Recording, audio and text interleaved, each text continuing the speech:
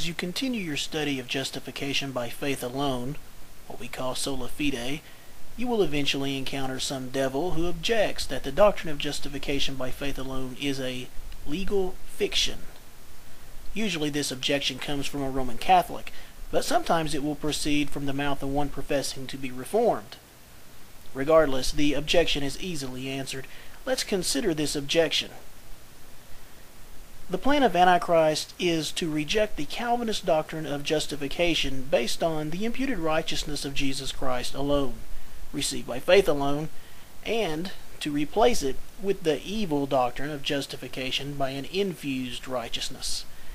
To do this, Antichrist begins by wrongly claiming that no one can be justified before God without the basis of justification being located within the person who is to be justified. In other words, the righteousness of Christ infused into the individual, along with that individual's good works that follow this transfusion, form the basis of justification before God in the Roman Catholic scheme.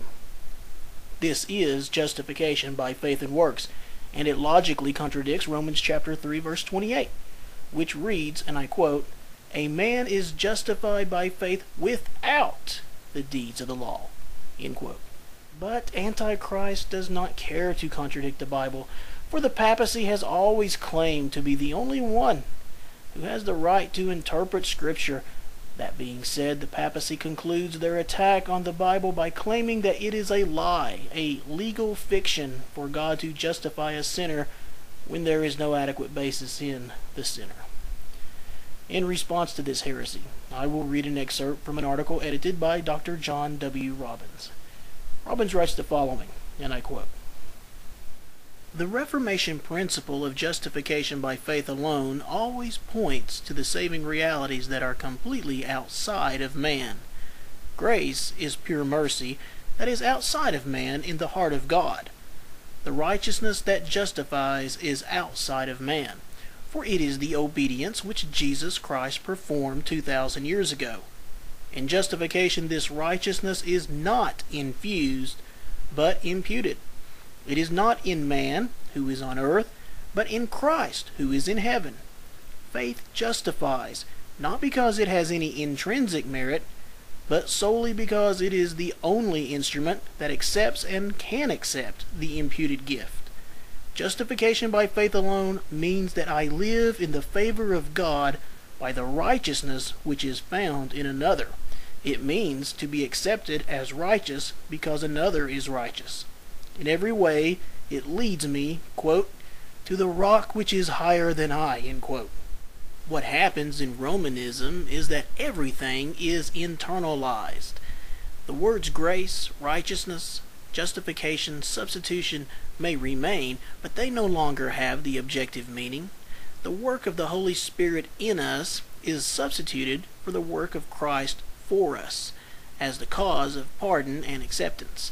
The inward renewal of the believer is put in the place of the imputed righteousness of Christ. God's transforming act in man displaces God's redemptive act for man. The focus of attention is not outward, but inward. Not in heaven, at the right hand of God, but in the cave of the heart, and in the new interior life.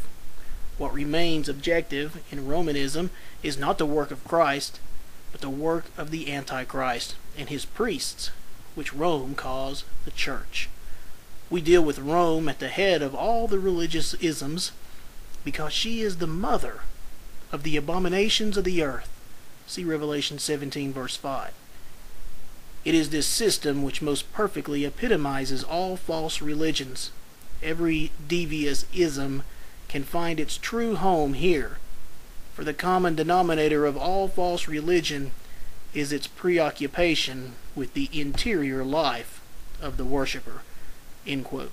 That was quoted from Against the Churches, the Trinity Review, 1989 through 1998, Essay 126, page 302. Well, John Robbins is correct. The only legal basis for our justification before God is the perfect righteousness of Jesus Christ alone. This is why Jesus is called the Lord our righteousness. Jeremiah 23 verse 6. Notice that Jeremiah does not call Jesus the Lord partly our righteousness. Jeremiah was not a Roman Catholic, nor was the Apostle Paul, for he correctly wrote the following, and I quote, "I count all things but loss for the excellency of the knowledge of Christ Jesus my Lord, for whom I have suffered the loss of all things, and do count them but dung, that I may win Christ, and be found in him, not having mine own righteousness, which is of the law, but that which is through the faith of Christ, the righteousness which is of God by faith." End quote. Philippians chapter 3 verses 8 through 9. Notice that Paul does not say that he will be found having some of the righteousness of Christ and some of his own righteousness. But Paul clearly says that he will only be found having the righteousness of God, that is, the perfect righteousness of Christ imputed to him and received by faith alone. Paul never points to anything in him as a basis for his justification before God. The only basis of our justification is what Christ did for us. And what Christ did for us was real, not a fiction. Christ really obeyed the law for us in order for us to be just. The Bible says, quote, "But to him that worketh not, but believeth on him that justifieth the ungodly, his faith is counted for righteousness. Even as David also describeth the blessedness of the man unto whom God imputeth righteousness without works." End quote. Romans chapter 4 verses 5 through 6. Again, the Bible says that Christ obeyed for us when we read the following, and I quote, "By the obedience of one shall many be made righteous." End quote. Romans chapter 5 verse 19. Now, since it is not the sinner's obedience and righteousness that is imputed, then it must be the obedience and righteousness of Christ that is imputed to the sinner. Notice that Paul says that it is only the obedience of one that justifies us before God. If our justification was based partly on what Christ did and partly on what we do, then Paul would have to have said that by the obedience of two shall many be made righteous. But like I said, Paul was no Roman Catholic. The suffering and death of Jesus Christ was no legal fiction, for the Bible says, "Surely he hath borne our griefs and carried our sorrows, yet we did esteem him stricken, smitten of God, and afflicted. But he was wounded for our transgressions, he was bruised for our iniquities. The chastisement of our peace was upon him, and with his stripes we are healed. Because he hath poured out his soul unto death, and he was numbered with the transgressors. And he bare the sin of many, and made intercession for the transgressors." End quote. Isaiah chapter 53 verses 4, 5, and 12. For Antichrist to claim that justification by faith alone is a legal fiction is for Antichrist to assert that the covenant of grace is also a legal fiction. James Buchanan writes the following, and I quote, "If we have reason to believe, as we have endeavored to prove, that he promulgated his law in a covenant form, as a law for the race at large, and imposed it on the first Adam as their representative, then that constitution may, or rather must, be productive of results in which they, as well as he, will be found to participate. And yet these consequences, so far from being mere legal fictions, are assuredly very solemn realities.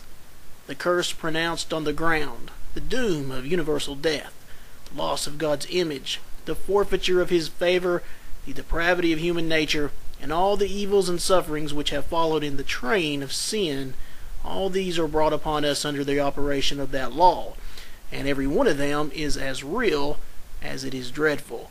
In like manner, if we have reason to believe, as we have endeavored to prove, that he has promulgated a scheme of redeeming mercy, and this too in a covenant form, through the second Adam as the representative of his people, imposing on him the fulfillment of its conditions, and securing to them the benefits of his work on their behalf, then this constitution also may, or rather must, be productive of results in which they as well as he will be found to participate. And yet these results, so far from being mere legal fictions, are substantial blessings of the highest and most permanent kind: the pardon of sin, the restoration of God's favor, the renewal of his image, the assurance of his love, the privilege of adoption, and the gift of eternal life. All these are brought upon us under the operation of that scheme, and every one of them is as real as it is desirable.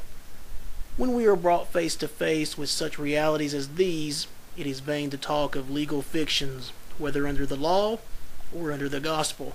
For while condemnation on the one hand and justification on the other are strictly forensic or judicial acts, and must necessarily have some relation to the law and justice of God, and yet while the representative character both of the first and the second Adam, and the consequent imputation of their guilt and righteousness to those whom they respectively represented can only be ascribed to the sovereign will and appointment of God, yet the results are in their own nature real and true, and not in any sense fictitious or imaginary. The Doctrine of Justification, pages 336 through 337.